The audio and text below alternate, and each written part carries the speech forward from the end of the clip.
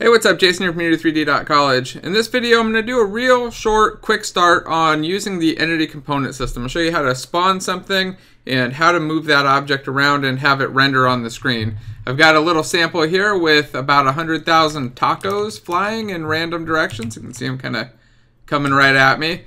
But we're going to start off with something simple with a cube, and then you can just swap in whatever mesh you want. So let's get started. Okay, to make sure that we cover all of the important steps, I've set up a blank, brand new, empty project. We're using 2018.1 F1. I think any version, this or newer, should work fine. The first thing that we need to do, though, is go into the actual folder. So hit Show in Explorer, and then we need to go to the Packages folder, and we're going to need to edit this manifest.json file. So I'm going to open it up in an editor real quick. Here we are with the file. You can see it's nice and empty, and what we need to do is replace the contents here with all of this. So I'll have a link to this manifest.json file. You can just grab it, copy it, and paste it right in, but it's just a common file. It's also up on the ECS page. So here I'm just going to copy the contents, paste them into this one, and save. Click back over to Unity, and you can see it already says Preview Packages in Use. We should see a jobs menu pop up in just a second, and then we're going to need to make one other little change. Alright, it's done. Now you can see the error at the bottom just says that expression body members cannot be used because not part of the C#4 language specification. Now if you don't have this issue, that's great, but if you do, you need to go into Project Settings and Player, and you need to make sure that your scripting runtime version is on the .NET 4X equivalent. And that's going to force you to restart Unity. It's fine. Go ahead and do that. Let it reload, and then we can get to coding. All right, my editor has restarted, and we're ready to go. So the first thing I need to do is just create a new script. So I'll just right-click, go create, and we'll make a cube spawner script. Open that thing up. Now this script doesn't necessarily have to be a mono behavior, but we're going to leave it as one just to show that we can do it either way. I'm going to clean up the formatting real quick. Just hit Control-K, Control-D, and then we're going to add in a couple private fields. So we need a private static entity manager, and then I'm going to have to hit Control-Period and add the using statement for that, and I'll just call it entity manager. And then we also need a mesh instance renderer. This is what's going to be used to actually display our pizza or cubes or whatever we put in there. So do private static mesh instance renderer. And I got to add another using statement, Unity engine.rendering. And I'll just call this cube renderer. Now we're going to create an initialize method. So I'm just going to make a public static void initialize, and in here we're just going to set up the entity manager and set up a archetype for our cube. So we're going to say entity manager equals world.active.get or create manager entity manager, just like that. So we're just creating or getting the entity manager for our active world. And then we need to create a cube archetype. I actually need to create a field for this, so let's do that. So private static entity archetype, and we'll call this cube archetype. There we go. Now we need to define this. So in the initialize, we'll just say that equals entity manager dot, oops, that's not it. Entity manager dot create archetype, and then we need to give it the components that this is going to have. What this is going to do is allow us to kind of define our object or our prefab here so that it can be spawned at runtime by this system. So we're just telling it all of the components that need to be added. So the first one we'll want to add is type of, and it's going to be a position 2D. Let's see, 2D. There we go. And we'll need to add a using statement for Unity engine.transforms 2D. And we could do 3D too, but I'm just doing a 2D one for now. And then we're also going to want to make this thing move in a direction. So we need a heading. So we'll say type of heading 2D. So these are all comma separated, by the way. Here, let's just separate these into different lines. So these are all of the different components that we're going to add. And the way this thing works too, there are some systems built in that are going to automatically find these components and then act upon them, so we don't even have to write the code to do that. Now you could of course write your own systems to control them, but like I said, for this sample we're keeping it simple. The next thing we need is a type of transform matrix. This is, yep, missing a using statement, there we go. And then the final one, since again it is moving, we need a move speed. Now it's important to note too, when you're doing this and you're going through setting things up, if you want to stop an object, set the move speed to 0. Don't try setting the heading to 0 because it'll just stop rendering and break. So go with move speed equals 0. If you'll see that part in a little bit, but if you ever get to where you want to stop them, don't set the heading to 0. All right, so now we've got that initialize method all ready to go, but what we can do here is add in another attribute that's going to make this automatically run without being on a mono behavior. Again, we're on a mono behavior, we could probably do this in awake, but I'm going to do it the ECS way with this attribute. So we'll say runtime initialize on load method, and then we need to give it a runtime initialize load type of before scene load. So this is going to run before the scene actually loads.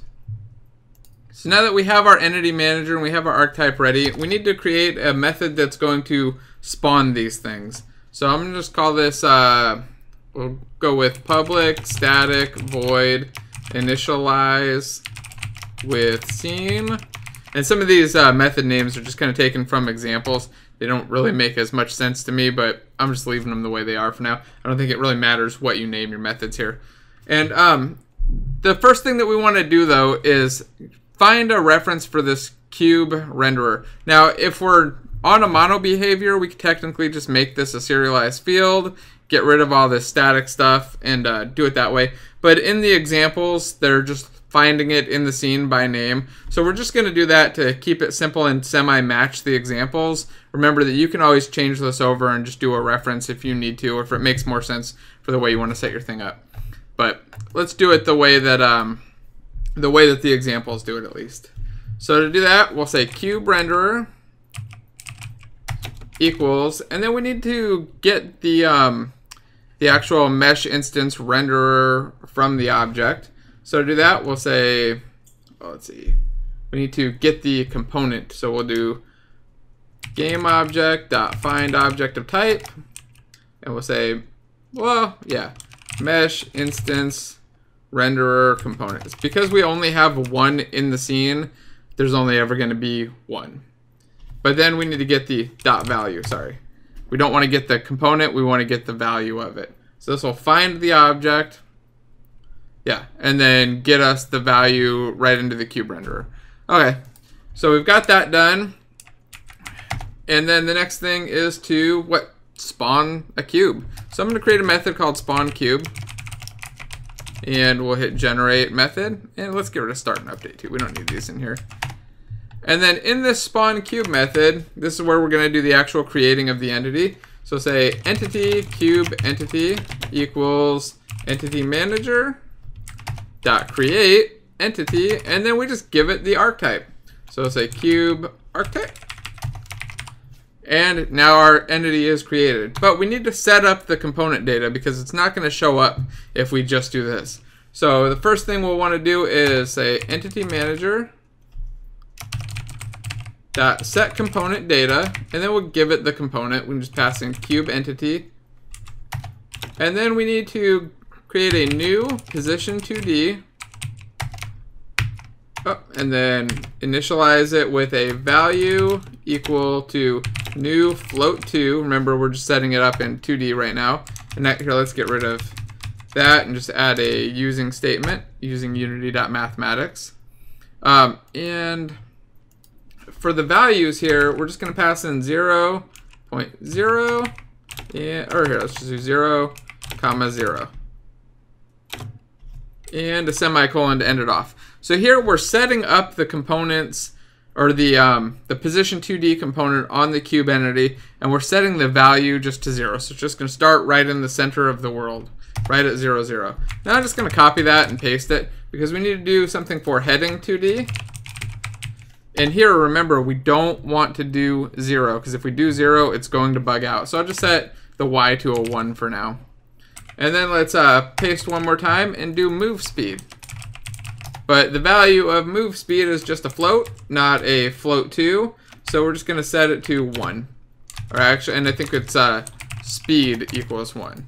So create a new move speed, set the speed field of it to 1.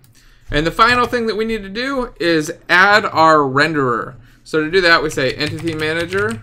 This one's slightly different. Add shared component data. And then we give it a cube entity and the cube renderer. And I think with that, let's see, get rid of those extra using statements at the top. I think with that, we are all done. We should be able to now get back into the editor, set it up, and spawn our cube. So let's go back over here. Remember, we need to create something that has the, the mesh instance renderer component on it. Because we're going to be finding that in the scene so that we have a prototype to spawn for our object. So to do that, I'm just going to go game object, and let's just create a empty game object, and then we'll call this cube prototype or cube renderer. Call it cube renderer. And then we need to add in a couple components. So we need to start searching for instance. You'll see it, mesh instance renderer component. And we add that, the game object entity should automatically get added to it. And then if you expand out the serialized data, you'll see we have a field for a mesh and a field for a material. Now in this project, we don't even have a mesh imported, but if I hit the little search box, you'll see that we have the primitives available. So just pick cube. And then we do need to create a material. So just right click in the project area, hit create, and choose material. And I'm just gonna call this green. And we'll set the color to green. And then we're going to attach it to the cube renderer right here in the material area. And save, and I'm gonna hit play, and we should see an error. Let's see if it happens.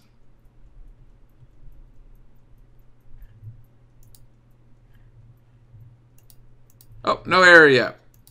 Oh, that's because we're not calling our initialize. So the initialize with scene method isn't being called. So I'm just going to copy this one right here on line 14, the before scene load one. We're going to paste it, but we're going to change it. It's not going to be before scene load. We're going to use after scene load. So this will call before it loads. Then after it loads, this is just going to run. Again, kind of magic. We don't really have to add anything to our scene. But let's watch it in action. See if we get our error this time. There we go. Material needs to enable instancing for use with draw mesh instanced. So I just wanted to make sure that you saw that because the fix for it's really simple. You just go to the material and check enable GPU instancing. There we go. Save and play one more time. And there we go. We've got a cube. It's moving off to the side. Just kind of sliding around. Now let's adjust this and spawn a couple more cubes. So say we want to spawn, 100 cubes. Just say 4, hit tab a couple times. Go over here and put in a 100. Move that into there. Whoops, not there. Right there. And now we can spawn 100 cubes, but they'd all go the exact same direction. That's not going to be very helpful because they'll all be stacked on top of each other. So let's give them a slightly randomized direction here. To do that, we'll just say float2 direction equals new float2. And we'll give it a unity engine.random.range. And I'll go from -1 to +1. And then we'll do that for the y as well. So that's the x value and then the y. Now there is a potential issue here. The problem, if you do it just like this, is that we'll end up with integer values here. So we'll get -1, +1, or 0. And if we get 0 for both of these, with the heading will be set to 0, and our objects will just stop rendering. So we need to make sure that we aren't just doing integers here, and we just put an F after each one of these ones to avoid that problem. All right, let's try it again. Let's hit play. Oh, wait, I didn't actually use my new randomized directions. Now we're gonna get 100 cubes all going at the same exact place. And let me show you where you can see that too. If you go to a window and entity debugger, let's snap this down here. You can see that we actually have 100 entities here. I can click on the entities to see some data on them. See they're the value of their transform matrix. They have mesh instance renderer. More valuable, though, I think, is like the transform stuff with the positions, and then the heading right there, and the move speed. So you can kind of debug these things. You can also click on the systems, like the move forward 2D system. It's running with 100 entities in it. This is why the object is moving on its own. It's these built-in systems that just automatically move your objects for you or render them for you. And you can see kind of a quick list of ones that are in here, or at least ones that are active in here. If we switch over to use some 3D stuff, we'll have a transform system and a move forward system, I think it is. Oh, yeah, it's this one right here. So this one you can see uses non-2D versions of things. All right, so let's stop playing. Let's go back into the code real quick, and let's just pass in that direction for the heading 2D. Save that one more time. Come back into the editor, hit play, and we should end up with 100 cubes moving at random directions. There we go. If we go to the scene view, you can kind of see they're just splitting out into random directions. In fact, I think what I'm going to do is go to the scene view right here, stop playing, grab my main camera, hit Control-Shift-F, and save it so that I have it right at that point. Now if I hit play, I should get a slightly better view of all the cubes coming out. And now let's just crank up that number of cubes. So now let's go do 100,000. Come back in, hit play. Now this may take a little bit of time to start up depending on how fast your system is. As you can see, it was relatively quick there, but we are doing a loop 100,000 times, so it could theoretically slow down just a little bit. All right, there we go. We've got 100,000 cubes all spawning, and they're so close to each other, they just kind of look like one big cube with rough edges right now. So let's swap these out with something else. Let's just replace the model real quick. To do that, I'm going to go into the asset store, and I'm going to just grab that food pack again. So you go to, was it under 3D models, food, and free. Yeah, this free food pack right here. This one was perfect. So I'm going to import this package in. Grab the whole thing.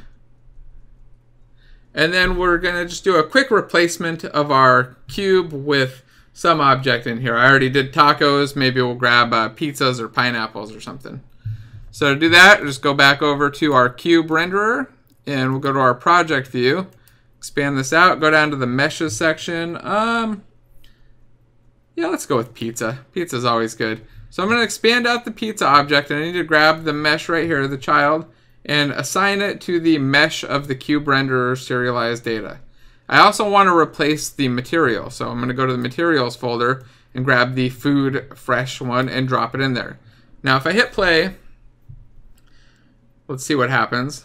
You can expect it's not going to work. We got an error, and again, it's just the error that, hey, you need to check enable instancing. So good, let's go back there. Let's select the food, enable GPU instancing, hit play, and let's watch what happens. Still nothing. And now I think that the reason for that is just this shader, but if I just switch it over to the standard shader, make sure enable GPU instancing is on, it seems to work fine. So there we go, we hit play, and now we've got 100,000 pizzas flying out. Oh, pretty cool, right? So like I said, this was just going to be a quick sample. I think I already went on longer than I was planning. But if you're interested in ECS stuff, just drop a comment below. I plan on doing a lot more videos on the subject, going into more complex features and functionality, building out systems and all that kind of stuff. But I want to make sure that people are interested. But this should be enough to get you started. Like I said, I'll link to the manifest file down below so you can go grab it. And I'll also just drop the source code that I have for this project below so that you can try that out too. And I also, before I end this, just wanted to point out one thing. With these initialize things, we don't have to do it this way. You can also, like I said, do this in on enable or any other thing that you want to kick off. Remember though that if you're spawning 100,000 of something, you probably don't want to do that at runtime because it's going to be slow. It's going to give a little bit of a hitch. But you know, you can do these in on enable, on start, or whatever, and it seems to work just fine. All right, thanks for watching. Don't forget to like, subscribe, share with your friends. And again, let me know in the comments if you're interested in more ECS stuff or if you have questions or just comments or suggestions on this stuff. All right, thanks again for watching.